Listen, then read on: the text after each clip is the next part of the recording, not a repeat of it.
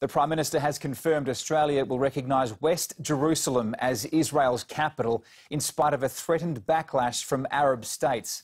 But Scott Morrison has also thrown support behind a Palestinian state with East Jerusalem as its capital. Described by John Howard as the problem solver, Scott Morrison announces his plan to try resolving the crisis in the Middle East. West Jerusalem is the capital of Israel.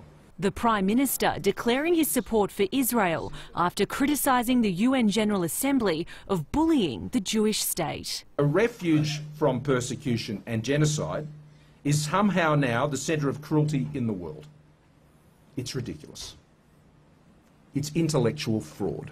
As for plans to move Australia's embassy from Tel Aviv to Jerusalem, for now it will hold off, instead opting to establish a trade and defence office in the city while looking for a suitable site for the embassy. We look forward to moving our embassy to West Jerusalem when practical.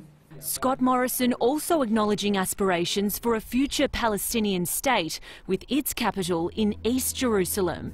It's unfortunately that Australia put itself in this position because of very narrow political gains after the Wentworth elections. The move has been slammed by Labor as a humiliating backdown. Mr Morrison put his political interest ahead of our national interest. Shadow Foreign Affairs Minister Penny Wong saying the new stance could put our international relationships at risk. This is Scott Morrison trying to dig himself out of a hole of his own making. The Palestinian delegation in Australia is warning Arab states could cut diplomatic ties. It could also lead to economic boycotts and even violent protests. This is a very sensitive issue, and because of that, it could. Estelle Grieping, 7 News.